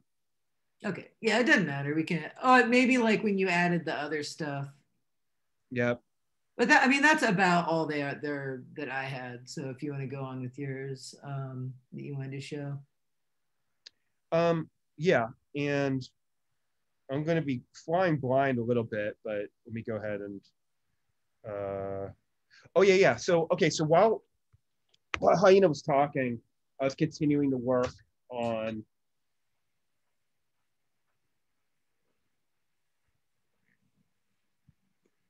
On this, for good or for bad, kind of went a little bit too far in places. So I ripped off that I ripped off the technique of having that head looking up right here, and this is going to be a memory of me buying like albums like earlier in life, me debating what's a better band, you know, or maybe it's about like what I'm going to spend my money on. So I'm going to have different scenes of myself. Wait, Josh. Yeah. Sorry to interrupt. Who'd you rip that off? You said you ripped off the looking up. So the one that I stuck when Hyena was talking, and there was that shot that she said was used for a metal poster, and there was a woman who was kind of looking up, and I was saying how much I liked the underside of the jaw. That's what I stole that from. Gotcha. I never draw jaws like this because I was taught by Phil Jimenez when I went to SVA. He showed me how when a head is looking back, you think that the jaw is going to go up, but it actually stays down. It's a bowl. And at best, as it goes up, you see a little bit of the underthroat. If they look up all the way, maybe it becomes a level line. Unless the person has like a big Kirk Douglas chin, it actually, the line of the jaw doesn't really want to go from being a bowl to being a hill.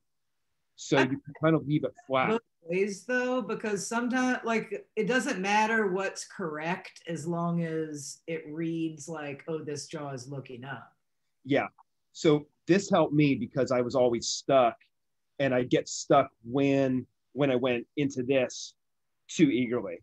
But here's somebody who just doesn't care. Ben Mara does this too. He'll just, I know he knows anatomy really well, but he loves to do the up the throat shot. It was actually kind of a trope in the 1940s, drawing the underside of the throat. When Batman's parents are killed, I think that's the shot. It's like the underside of the jaw as Thomas Wayne is shot by a mugger with the throat exposed. So there's something very, kind of gothic about that. So that one I stole. I'm gonna be right back. And I stole other techniques too. I stole these little veins. They got a little bit carried away with them, but initially I was really into that little vein technique. So again, like Becky said, yeah, do folds. Folds might look not this stylized, but if it works, it works. Or I'll do somebody back here. There's somebody back here who's looking for albums. There's a bunch of folds in their shirt. Awesome. This gives me a chance to do this kind of weird vein shape, which is very appealing to draw. And it helps define that person and makes them look like an interesting shape.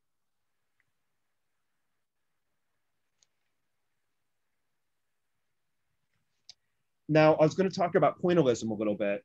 Now, I don't know how many people here have ever said, well, I love, we've all seen the effects where you want to show somebody's cheekbone and you see artists who are able to do it without line, but instead doing all with dots. I've always been really frustrated. I'm very ADD and I've never had the patience for this. And I found a technique recently after years and years of rejecting pointillism that actually helps me do it. And the technique is that, and there's some students in here tonight who've taken my classes before, so they've all heard this, especially in the last couple months. What you do is you make the lines like a series of army ants. So ants walk in a very regimented way. Now you can mix this with other types of shadow. I have a big black shadow here. If I want to go around the throat, I can have straight lines that peter off into dots. The end of it looks like a field of dots, but instead of doing this, dot, dot, dot, dot, dot, dot, dot, which is always makes me feel like I'm going to go crazy, I do it like this. Do a line, fade it out, do a line, fade it out, do a line, fade it out, and then you can go back and continue to work on it. So that starts to draw your eye in. If I want to show the bone on the back of this character's hand, dot, dot, doing 3 or 4 dots, 3 or 4 dots, 3 or 4 dots, and that makes that bone just pop right out.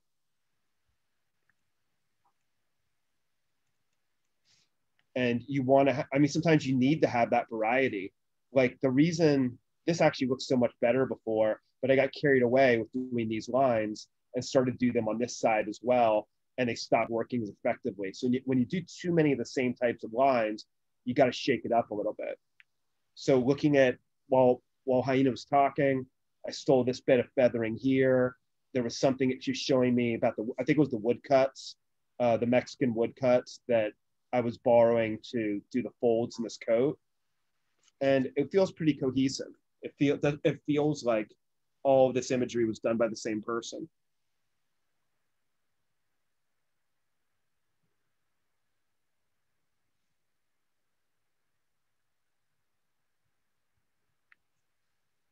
Jason Lutz does lines like that sometimes, Josh. Oh, really?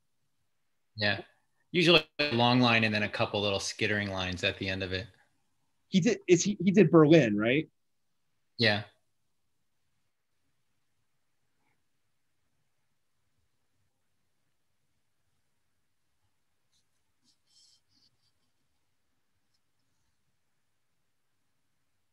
Oh, and let's talk about lettering a little bit too. So, when I'm doing my sketchbook comics, I let myself, you can see from some of this is how my lettering normally looks. So I write like a doctor, but lettering is kind of the secret weapon of how you do comics. So I think my text here was I liked a lot of 80s punk, but a lot of 90s punk spoke to me too. But a lot of 90s punk spoke to me too. Now, when I was at SBA, David Mazzucchelli is my teacher, and he was the one who told me the secret about doing world-class classic comic book lettering. And he said, you want your letters to be as square as possible. So an E would be like this, a square, wide and tall in the same degree.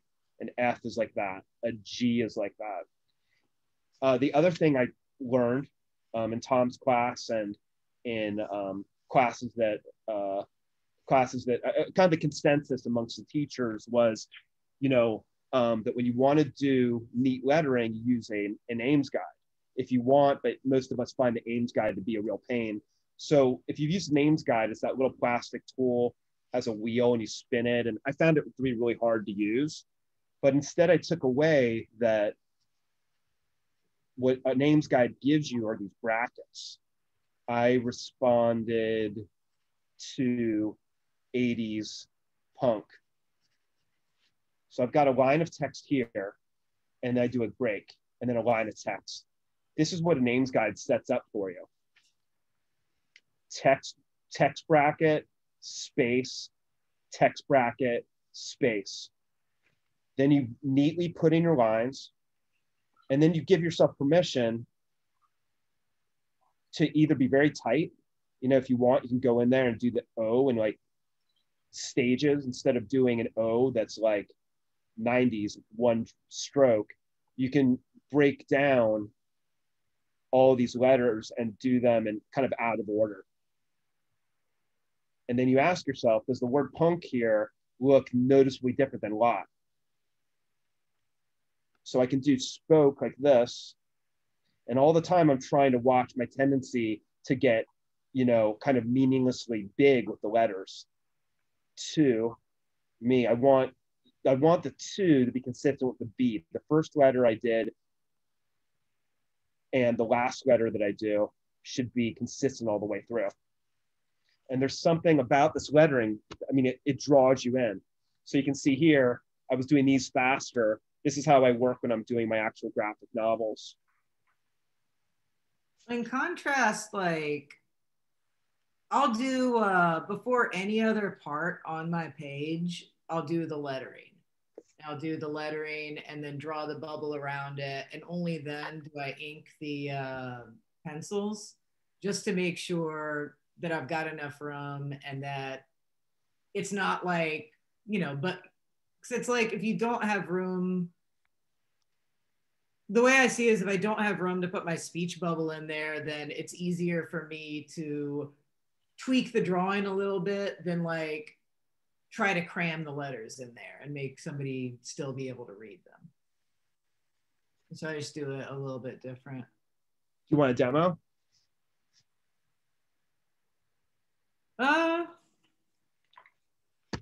I'll keep on going. Yeah, just keep going. I don't really, there's nothing really to demo for me for that. Really? I don't think so. So when I teach this to people, it takes them a while to get the hang of it. It is important that the letters go from, I think of these brackets as being like when you break your arm and you put it in traction. They're containing the letters. So the word R is going from the bottom to the ceiling. So I used to do this, and I'd try to neatly or semi-neatly do a row of text. And then I would kind of underestimate how well my hand really wanted to do the letters. So I do a letter like this and then find out that, oops, when I do my letters, they actually don't go to the ceiling. They do go to the ceiling. It's a size I'm not comfortable with. So you redo it, bring this line down here, because you really do want to use the brackets, but what type of punk to really contain these, and these stay consistent. So line 1, line 2, line 3 are all the same height.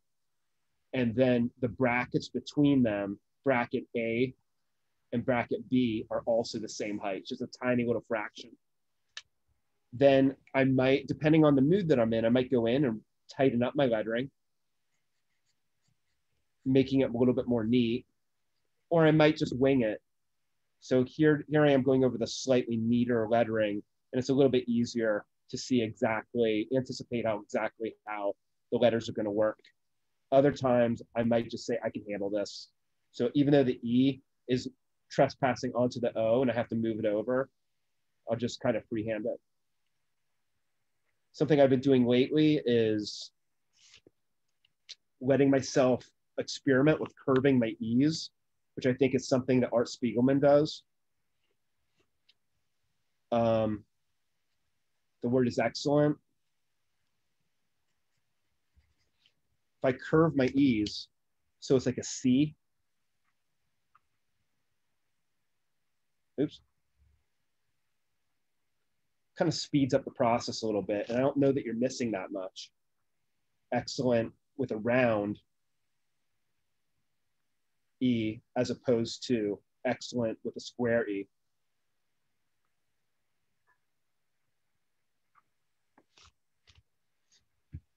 Then you can also, depending on how OCD you want to get with your lettering, you can figure out how to, you can look at lettering how-to books, and you'll see there's certain letters like G's and S's that you can actually do like out of order, like I was saying before.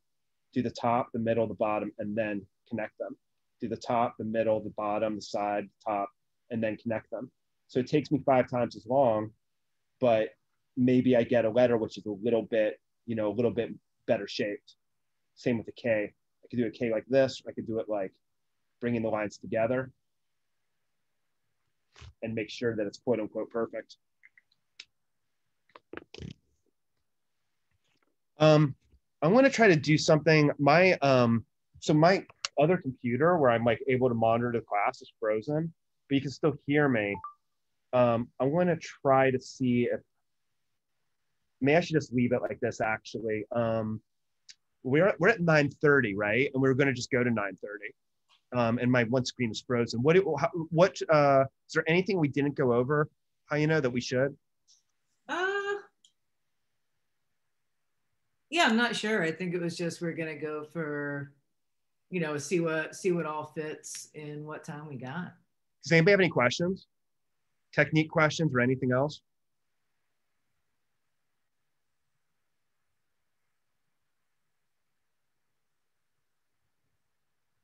Oh, and and it's being recorded. It is being recorded. Yes. Tom, do we want to put this on YouTube when we're done? Where can we see it? Oh,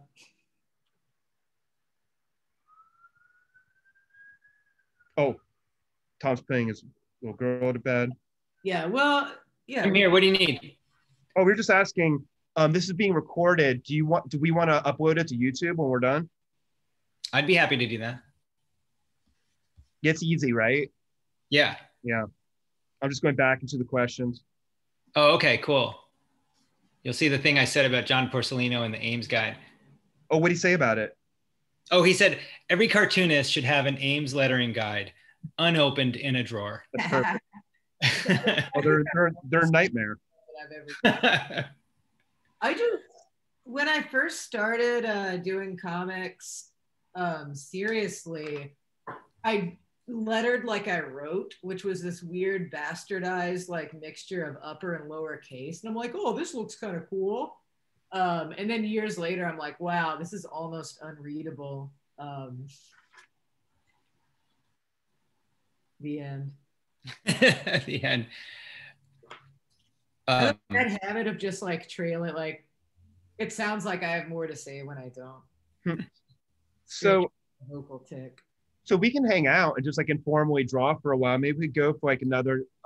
People can ask questions. They can mosey out without feeling like they have to stand on ceremony. I could also show like screen share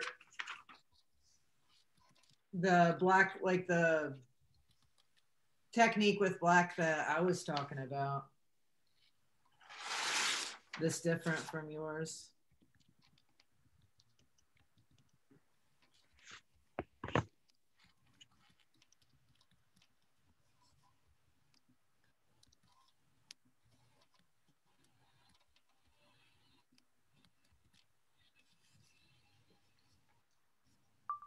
Hmm.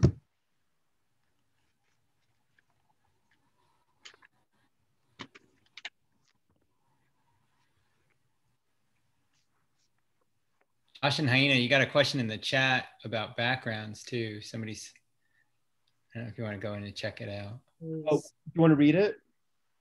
It says, I've always had a complex about backgrounds. I love how Tom Neely and Chester Gould and those folks get away with those kind of blank backgrounds. Any advice on backgrounds? And then somebody after that says, I can't stand lettering. Is there anything mentally you can use to get in the zone to letter and plan lettering? Yeah, the thing that really helped me with lettering was I read an interview with R. Crumb, and he said that he liked lettering as much as drawing. And it made me reframe how I looked at it. I don't, I won't say that I like lettering as much as drawing, but I do think it's a matter of, I think it's a matter of perspective and like letting yourself enjoy it. It takes a couple other steps. I'd rather be drawing because it's pure imagination, but there is something really satisfying about just putting lines down on paper. Yeah, especially the uniformity of lettering is really calming to me. Like when you are able to get those like square letters one after another and like look at it and be like, yes, these are uniform. This is fine. But it like thinking of lettering the same as you would with drawing is kind of like how I approach it, like as both in incorporating it into a drawing or into a comic. That, you know, if you weren't making comics, if the words aren't important, then why are you making comic? You know, it's like, why are they even there?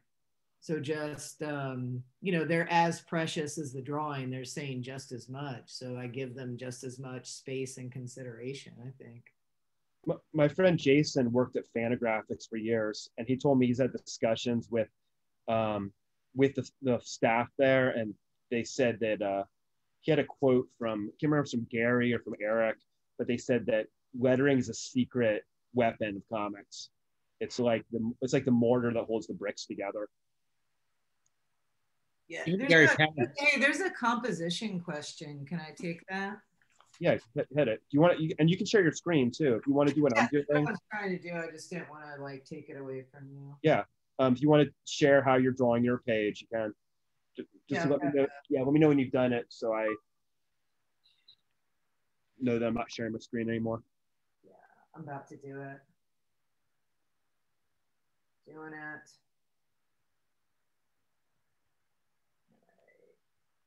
There we go. There we go. Okay, cool. Or are you still trapped in your all right, so let me get this chat window out of what I'm drawing, if I can figure it out. There we go. So somebody asked like tips on composition and laying things out. And as far as like laying out a page, and this is something that I want to take this question because it's something that like I think about more than any other part of comics probably, is how to lay out a page as a composition and how the panels go together. And so say I've got, first of all, you know, it's like I need like to be showing the action that I want to show. So that's the most important thing, is not that I'm making like something that's, you know, really pretty or really works as a whole, but I need to be able to see. But okay, so how do I connect these two panels, which like look nothing like one another? One trick that I actually learned from Kirby, and I'm not as much of a superhero or like traditional, I should not superhero, but I should say traditional comics person as Josh is, as far as what I've looked at and what I've studied. But he kind of has this way of making tangents in one panel that are like, you know, maybe unrelated. Maybe it's like a shadow meets the floor, but it's like these lines are touching and these lines are kind of like telling you that like this is where you should be looking. And you might also put like a shadow there to kind of like reinforce that this character is like looking at this cup, and then make another one coming down there. So it's like you always want to draw attention to like what's going to be the focal point. Another cool, see, so this one, let's see, yeah, maybe you could even make that coming down here and then have that connect to, I don't know, say like a diagonal shadow there. And this is something that's like kind of hard to show just without having anything that I'm trying to do with this comic. But it's a using diagonals, using tangents. There's tricks like, trying to think, like, you know, kind of making things move along those axes. Let's see, how else could I do this?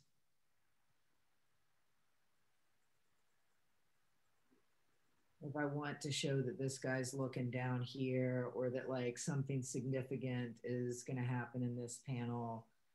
And it's kind of like you start looking at how comics are connected in these ways, and what I call like the infrastructure of them that you maybe don't see unless you're looking for it. And then once you see it, like you can't stop unseeing it. So I've got this shadow that this guy's like looking for something. This is drawing your attention to this. And then this shadow is drawing you back up to this guy, but also it'll end up pointing you down there. So I don't know if that answers, is it related to making filmmaking cuts? I'm not a filmmaker, so I don't know. I've done storyboarding before. We call this Rodchenko in filmmaking. Maybe, yeah, but I don't know. Somebody's asking, where should we send our comics? Josh, do you want them to post them and tag them, or send them to you, or what do you want? Yeah, Dawn Unger just put that up, and that's exactly right. Hyena, there's no underscores in your Instagram name, right? No, just straight up Hyena. Yeah, so you can do that, everybody. You can, if you don't have Instagram, you can email them to my email, which I just put into the chat as well. Another thing that I would say about composition is looking, you can look outside of comics. You can study like classical paintings. You can study classical architecture and understand those kind of like basic rules of like why our eye is drawn to this or that, or how things move around a page. That works for some. It works for me because I'm a system based person. It might not work for somebody else as well. I know, you know, I've known people that said like, I don't understand this. I just kind of like go intuitively. And if it looks good, it looks good. So there's no right way to do it.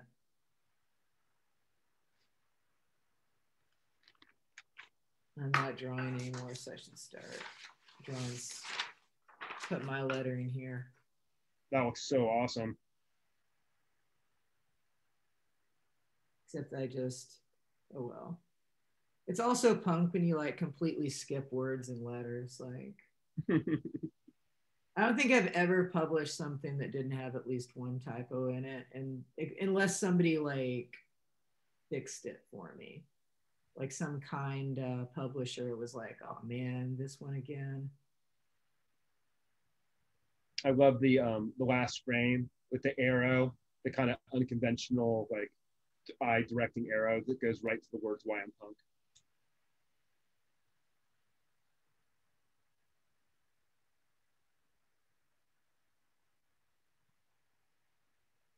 This is kind of after I said like I always do the lettering. I didn't do the lettering first on this one, but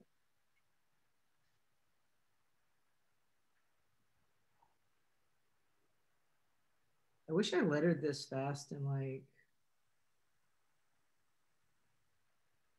my comic books. Seems like it takes forever.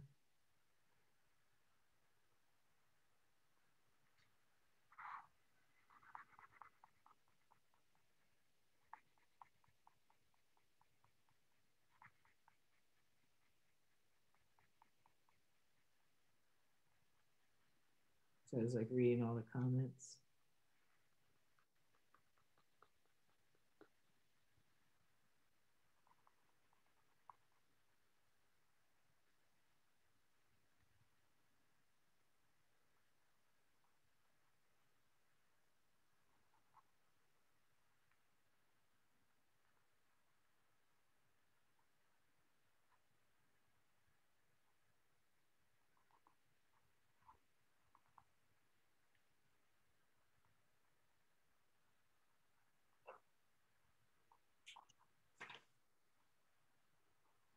So this so this assignment should fall between 4 and 89 panels. Yes.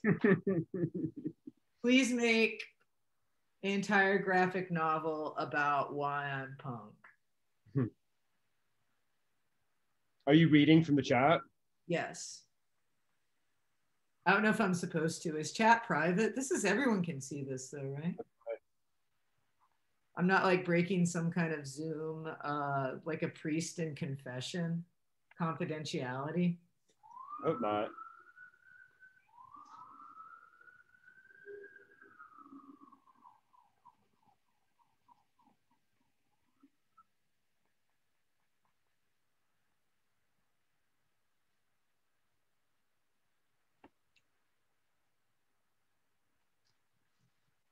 Tips or tools to make even panel borders. Every time I try to make even ones, I have trouble. I would say for that, if it's keeping you from making comics, don't bother with it. Like if you're just getting into like, all right, I want to make, this 30-page comic, except I can't start because it's, my, board panels aren't going to look good. Then just forget about it. Cause it's only been the past like 3 or 4 years that I've even bothered with ruling stuff out. And that was only because I was publishing it with somebody who needed me to do that. So I had to learn how to do it.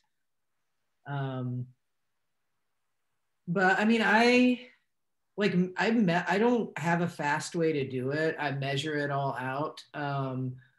Strathmore, Bristol stopped having square pages.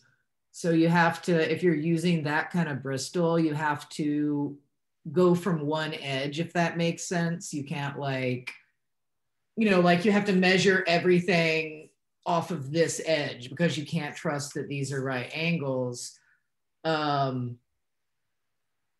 Yeah, so I just measure and rule out every single page, I guess.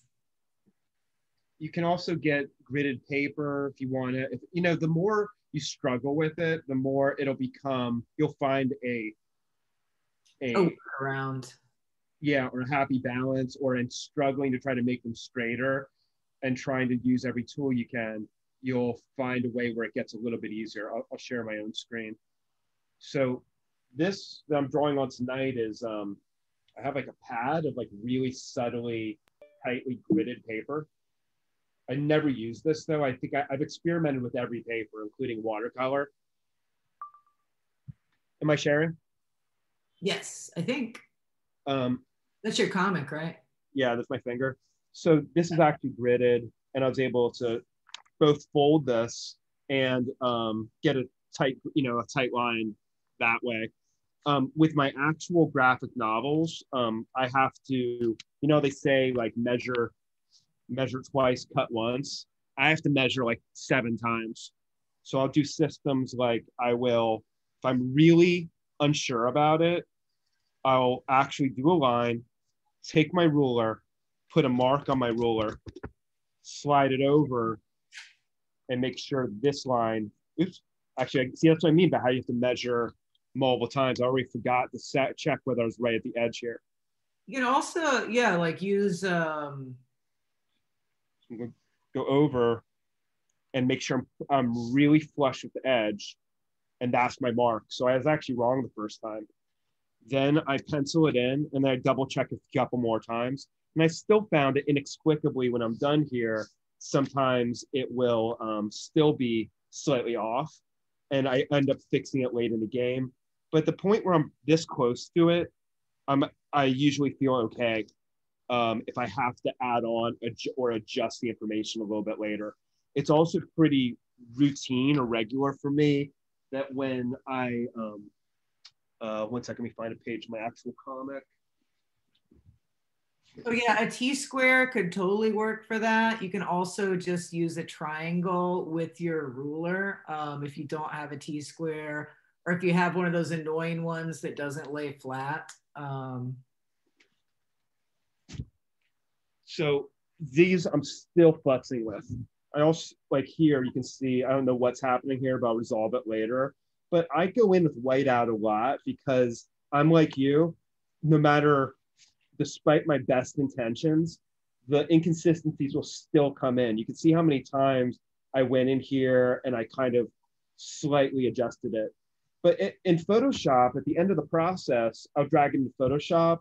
It's really easy to fix that stuff then. Maybe I'll widen this entire margin. If this margin is that wide, I'm not missing any important information. Here. You can also like do, cut the page up, in Photoshop or in real life and like glue it back down with like, the measured margins you want. And this one, I still have, I guess I haven't bit in the bullet and figured out how I want to do this kind of zigzaggy frame. So I actually have to sit down. And so I'm still really late in my process. I'm still playing with this stuff and I'm okay with that. It's always really nerve-wracking to actually go, the moment when you actually have to go in and commit and say, this is the line I'm going to stick to. Especially because I accidentally made that a tiny bit wide there. Either this one's off or this one's off.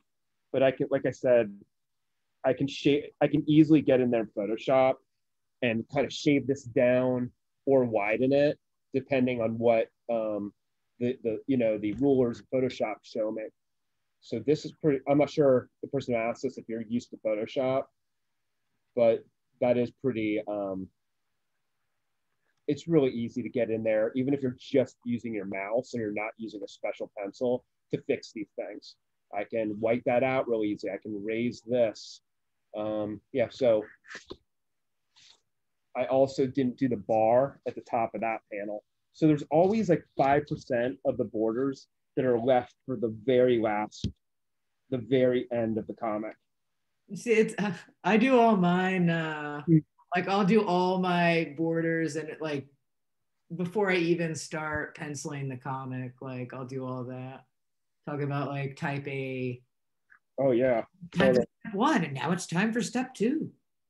There's so many things to worry about the borders, including that you can with the board, I would rather meticulously hand draw out every border than touch Photoshop. But that's just, that's my personal preference. Like I'd rather spend that time doing that than have to fix it later in Photoshop. There's also the factor, are you going to ruin your pen using it with a ruler? I find that, this is a Kuretake. I actually just reordered these. We can talk about our pens a little bit too. Yeah, this pen, I don't know if you can see it. This pen right there, I use only for borders because like they're a little bit more resilient to the metal blades of the rulers. So I've got these, and you can see it's a really beautiful pen. Could you hold that up again, Hyena? I'm sorry. Could you hold that up again? This one? Oh, this is a Kuretake. I've never gotten them in not all Japanese writing, so I don't know what the. Okay, thank you. This is medium. It's got a. Where's my camera? There it is. It's got a somewhat flexible felt tip, but it's a little bit harder than a lot of brush pens. Thank you. But it's I can do like 24. No, probably more like 6 to 12 pages with, and then it's like shot of just borders. So Yeah, I didn't get a chance to see it. Could you hold it up again for a second? Yeah, and, Oh yeah, those things. yeah. I don't like drawing with them because it seems like the tips blow out. But like when you're doing borders, you're kind of using more of the side of the pen. So it's weird. They're like hold up better against rulers, but I don't. It seems like if I'm trying to draw with them, I wreck them really quick. Oh, somebody asked about backgrounds too. So, well, who was that? Are they still here? Oh no, I'm still sharing, right? I think so. Somebody was asking about backgrounds, and so was I, Josh. It's Jan. Hey, Jan. So, yeah, I mean, you normally want to establish a background.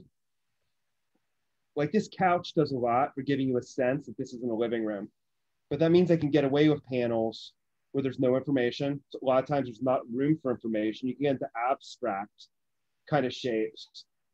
So a lot of putting a background into somebody's head, a lot of it is projection. You've established a space, like I established the bedroom here. And then I can get away with, there's gonna be a lot of shots where you just don't have room to do the background. And it's distracting if you do the background. It's distracting to the viewer if you're constantly like, I need to put this in the background just because it's there. And it's distracting to you as an artist, like if you're constantly worrying about, when it doesn't matter, when you might see like a tiny corner of it. But yeah, like establishing shot, and then you're good. Then you can just do little hints of it with shadow. Most comics that you look at where you feel like the artist was really doing their job of setting up a background, there's usually one just small little key details of the architecture. Establishing shot, city, and then look how much of the scene is mostly faces and just a couple of corners of walls. And again, like you can get away without having to lay down. That's that first. Yeah. Yeah. Oh, I love that comic. I think it's yours. And I think you traded. I think you had a couple trades that I hadn't read, and you were like, "Can I take this?" So this one here, nice overhead shot. They did the bureau. They did a painting on the wall. Then you can get away with a lot of. I'm just going to draw these curtains to show the space. Leave two of them out. This obviously saves a lot of time, and this is obviously a lot easier to draw than doing a lot of careful perspective. He always does it. So you don't feel like you're missing anything here, like that you're being cheated of any details, but there is usually just enough of an environment to place the idea in your head that you're in the space. And doing comics is, like sometimes it's about economy, especially if you're not, maybe you're doing like a 200-page graphic novel that you're like, every single page of this is going to be like the best drawing I've ever done, and it's going to be so much detail. But most of the time, I think it's like, okay, I need to finish this for this deadline, and then I want to do this book, so I want to get through this. And it's about learning to say as much with doing less work, if that makes sense. Louis Riel, I mean, this is my all-time favorite comics. It's a little bit like what we're saying about the Mexican lithograph we're looking at. It's the restraint. It's really great. He wants to do cross-hatching, and he staves it. He only does one single corner. If you look carefully, you can see there's only cross-hatching way up in the corner and a little bit here.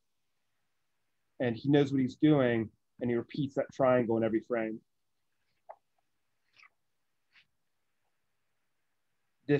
All you need for this scene to show these behind a prison door is the door. All you need here is the window. He walks into this space, and all of a sudden there's a black background. So the person who was talking about Jim Rugg using no backgrounds, I bet if you go back and look at it, it's usually after he's established sorry, I use my cat's like establish a space. Such a great comic. Oh, okay. And so going back to this one. After this, we should probably wrap up, right? Yeah, I think it's 10, which is Yeah, no way it did with the roundabout's my bedtime. um I'm so punk, I have a bedtime. you I get up at like 5 in the morning though. I think I should get points for that. did get lots of points. It's all about points. Oh, here it is. It's right here. Yeah, so you know, Becky's composition choices, you know, she was talking about how she lays out a page. What I've been doing, it goes back to the first thing I was talking about tonight. It's about the big, heavy blacks that help anchor things in space. So especially lately, I've been going in and putting in big, aggressive areas of black. I often will put the back arm and the back leg in shadow. Part of you feels like you're cheating, but at the end of it, every time I put another mark down here, it just makes the image stronger. There's something about this big, simple black leg. Isn't that a Wally Wood quote, like when in doubt, black it out? Yeah. Back arm. Occasionally I'll go too far. But what I spend a lot of time doing is going back into my pages and adding the blacks after the fact. I added this big black way after the fact.